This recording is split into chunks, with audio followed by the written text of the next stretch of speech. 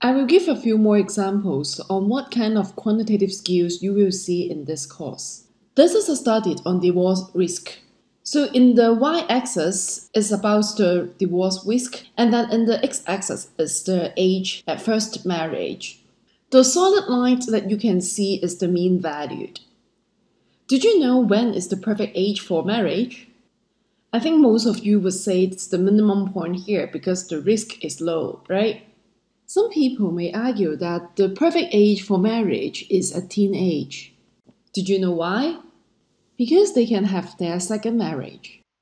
So while it is useful to describe something with numbers and mathematics and equations, in many cases we will also need to come back to ourselves and ask, what are we trying to achieve? This is especially the case when we are trying to measure something that's less tangible. For example, success. So how do we measure success? Warren Buffett said, I measure success by how many people love me, and the best way to be loved is to be lovable. I don't measure a man's success by how high he climbs, but how high he bounces when he hits the bottom. So we measure success, and then we talk about the perfect age for marriage. What about teenage violence behavior? Can it be measured? An article in Forbes in 2011 asked a question, is soldier a smoking gun for teen violence? Or just statistical illiteracy?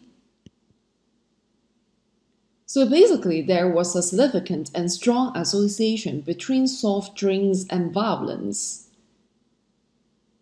There may be a direct cause and effect relationship, perhaps due to the sugar or caffeine content of soft drinks. Or there may be other factors unaccounted for in our analysis that cause both high soft drink consumption and aggression. So sometimes people mix up causation and correlation. What about longevity? Celebration of birthdays have been proved to be a healthy activity directly related to longevity.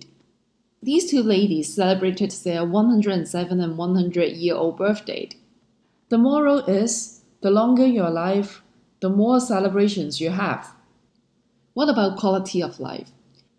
In this course, you will learn how to quantify those seemingly unmeasurable items.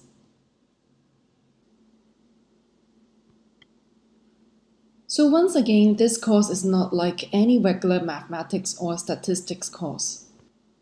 We will learn only the very essential parts of the topics. More emphasis is on applying the knowledge to solve scientific problems. We expect you to be able to model some natural phenomena and real-life examples systematically, logically, with common sense in a quantitative manner. Hope you will find the materials in this course useful in the future. Good luck!